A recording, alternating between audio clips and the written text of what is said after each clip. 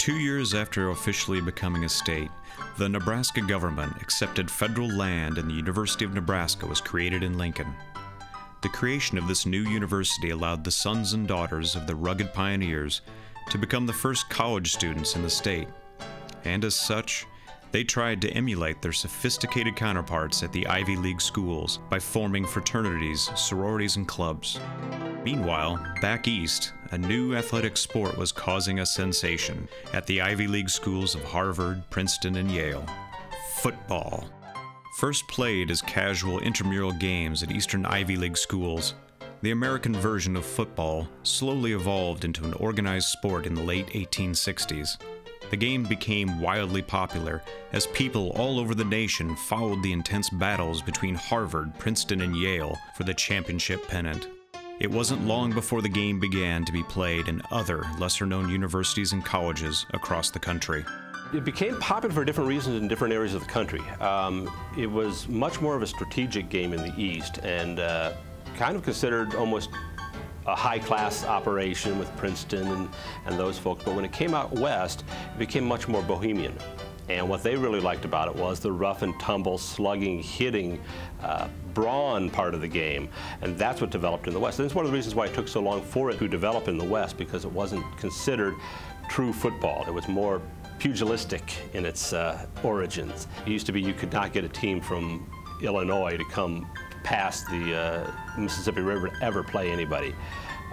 But that soon changed, and a lot of that was Nebraska and its fans. By 1883, students at the University of Nebraska called for the formation of an official school team.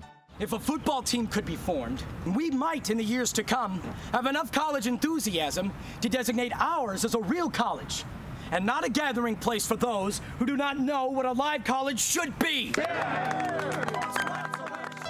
In the early 1880s, the student newspaper had advocated the creation of a football team to represent the school.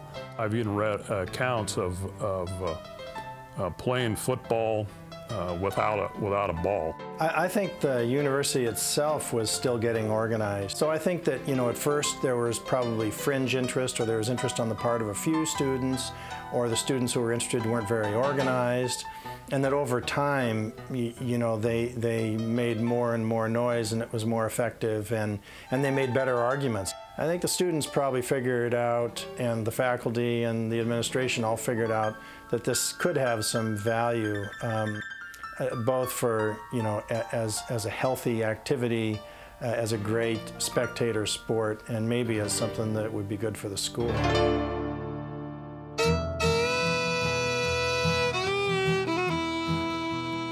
Our football team has been challenged by the YMCA of Omaha. It is to be hoped that this sport will soon occupy the position it should hold in the university. However, if the University of Nebraska is going into the football business in earnest, as now seems probable, it will be necessary to properly clothe the university team. Canvas suits for the 11 would cost about $35. In the meantime, our new team now has a coach. Dr. Langdon Frothingham, a Harvard graduate and former player for that school, will coach our boys in preparation for their first match on Thanksgiving Day. He came from out east, and near as that I can tell, his greatest contribution to the sport of football in Nebraska was that he owned a football. So he really was there in spirit, but how much he actually contributed to the sport, I think there's still a lot of open minds on that one. There was this movement, to get a team.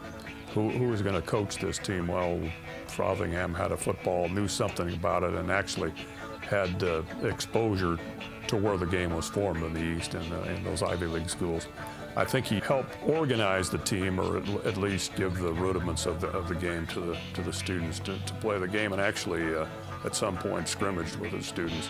By the end of October 1890, the newly formed University of Nebraska football team had a coach, uniforms, and an opponent for their first game.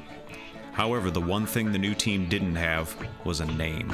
If you look in the early days of reports of Nebraska football, most of the nicknames that were assigned were really more for pros, for journalists who got tired of using the phrase, our boys, the team, the players. They needed something a little more flowery in the style, so they would come up with descriptive terms. There were several things that that were applied as nicknames, none of which I think were actually sanctioned by the university, that the university said, okay, this is the nickname of our team. I'm not even sure that that concept existed at that time. That's probably one of those things that you would look back and say, how would people look at football then as they would look at it now?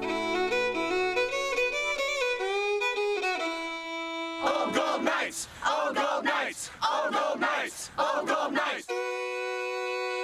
Rattlesnake boys! Rattlesnake boys! Rattlesnake boys! Rattlesnake boys! Go Bugeaters! Go Bugeaters! Go Bugeaters! Go Bugeaters! Yeah, there are a lot of different stories about where the name comes from, but I found really that there were two stories seemed to kind of predominate, and one of them was that a journalist came out in the 1870s. There was a drought going on. He said that the bugs were so bad that they were devouring all the corn before it could be picked, and there was nothing left for the people of Nebraska to eat other than the bugs themselves.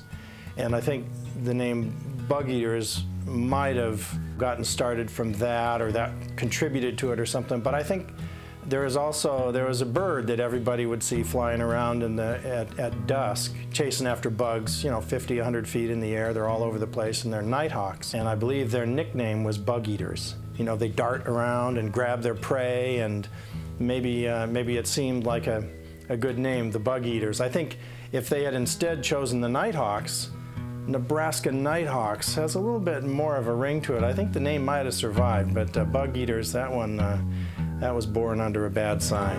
I think the initial reference was in some way derogatory. These people out on the plains, they're eating bugs to survive. But the actual reference was that these are such hardy individuals, if they have to resort to eating bugs to survive, to stay there, they'll do that. That's what they're going to do.